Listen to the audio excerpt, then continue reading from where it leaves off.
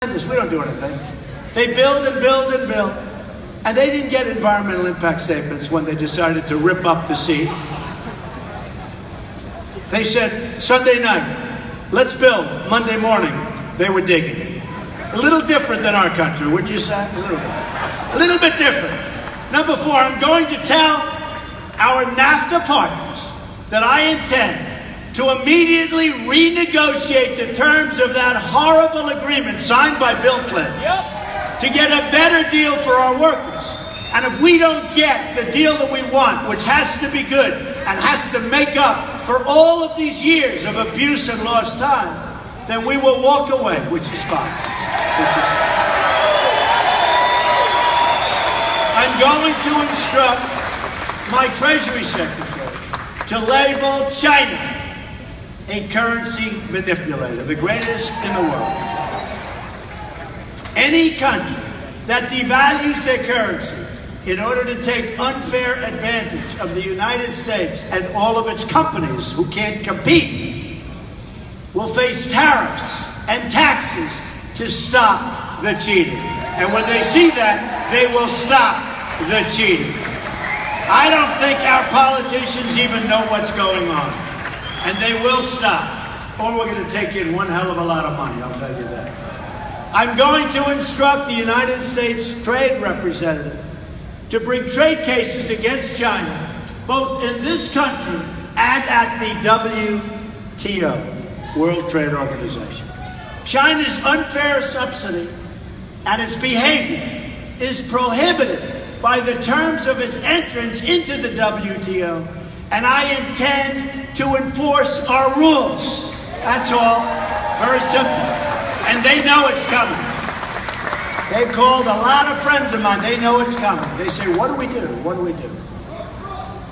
If China does not stop its illegal activities, remember this, our trade deficit with China is approximately $505 billion a year. Think of it. $505 billion. Somebody said, oh, but you'll stop trading with China. I said, is that good or bad? You tell me. We have to straighten it out, folks. We can't have deficits of $500 billion.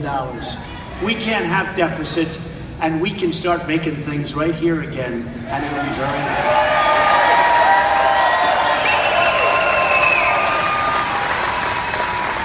And I'm going to use every lawful presidential power to remedy the trade disputes, including the application of tariffs. And I'll tell you, we're going to probably have to at least use them in some cases, because they have to understand we're not playing games any longer, folks. We're not playing games. If we take these steps, jobs and factories will come roaring back into our country.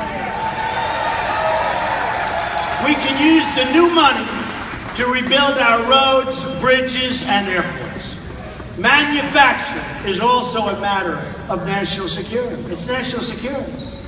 Our manufacturing is being decimated. Decimated. We're not going to have manufacturing. I am so tired of seeing manufacturing buildings that employ thousands and thousands of people being turned into nursing homes. It's fine, but you know what? That's not, we have to build. We have to build.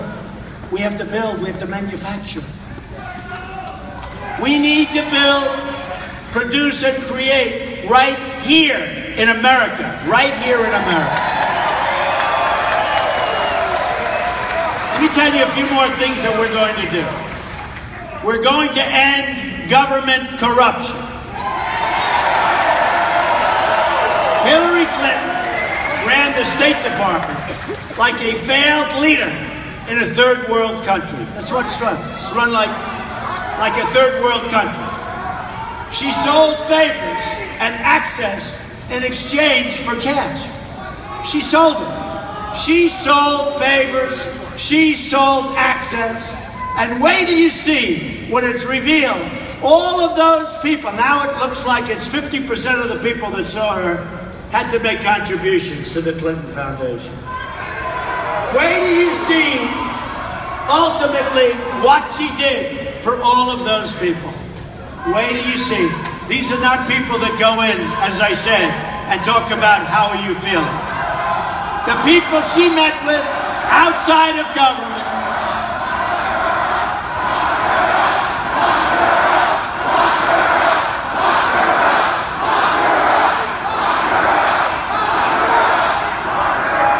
people she met with, outside government, Secretary of State, so many of these people made contributions. She even deleted 33,000 emails to hide evidence of her crimes. It's impossible to tell where the Clinton Foundation ends and the State Department begins. She then lied about her crime to Congress over and over again. She lied to Congress. I don't know if Congress is going to do anything about it, folks. I'm so sick of looking and seeing, and I hear reports they don't do anything. Congress ought to act. She lied to Congress 100%. Everybody agrees, and it takes so long for them to act. By the time they act, you're going to say, what was it? You won't even remember what happened. Let Congress act today. Let Congress act immediately. The FBI did not act. The FBI, I've loved the FBI. I have such high regard, high respect for the FBI. How did they let that happen? She was so guilty. She was so guilty. The world is laughing at us, folks. And then you have Bill Clinton meeting with the Attorney General in the back of an airplane for 39 minutes. And he said they were talking about golf and their grandkids. Give me a break. And very importantly, Bill Clinton, after all of that, and after the beautiful gift he was given, Bill Clinton essentially called the FBI director, James Comey, a liar when he said the FBI director was spouting bull. Can you imagine? Man.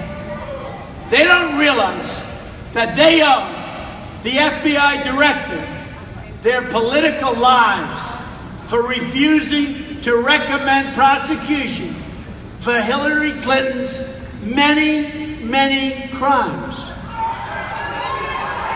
And then he calls the director a liar.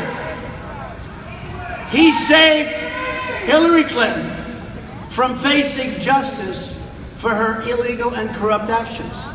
They were illegal and they were corrupt.